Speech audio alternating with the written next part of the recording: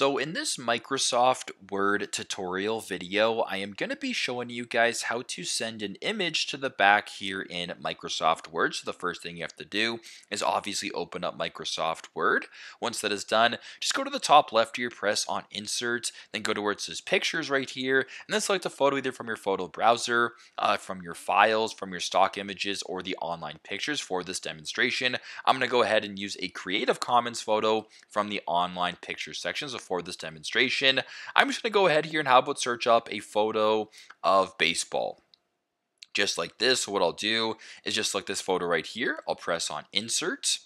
Once that is done, I'm just going to go ahead here and actually wrap the text and make sure that this image is tight. I'm then going to go ahead and select another image right here of this one right here. Press on Insert again, and then do the exact same thing. I'm going to go ahead and press on Wrap Text, and then press on Tight. So by default, as you guys can tell, one photo, the second one that you added actually does go to the front, and the second photo right here does go to the back. If you were to try to move it, you're not going to be able to move it over top. So if you wanted to move this photo right here, for example, to the back, it's super straightforward.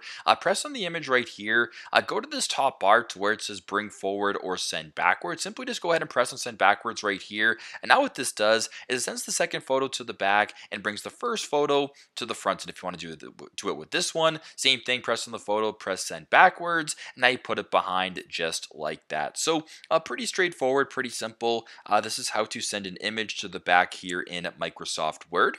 Thanks again for watching, and I hope this video helps.